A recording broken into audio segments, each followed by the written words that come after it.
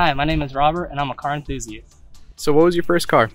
I had a '04 Volkswagen Jetta, and it was all white. It was beautiful. What are some of the hardships of being a car enthusiast? So one big one is money. Gotta have money. Gotta live a cheap lifestyle. Working on the car is another hardship. 10mm sockets, I'll tell you. Just working on the car is time consuming. It might take 30 minutes. It takes 3 hours. Now, I'd imagine some cops are sticklers when it comes to modded vehicles. Have you had any experiences like this, or know someone who has? My old car was really loud, and so exhaust sounds are frowned upon. And so I've had a couple batted eyes and been pulled over once. But... Now, your car is relatively clean almost every single time I see it. Is that hard to upkeep, or is that just kind of like clockwork maintenance, like changing your oil at this point?